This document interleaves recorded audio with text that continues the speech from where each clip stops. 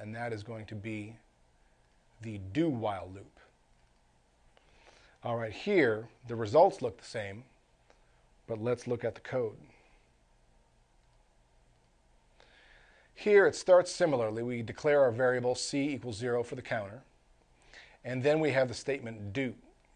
So that introduces and identifies this as a do loop.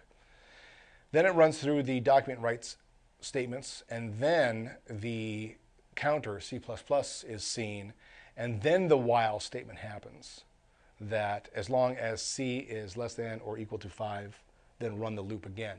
So here's where we see that this part of the code is going to be run no matter what the counter is and no matter how many times we've set the counter to run.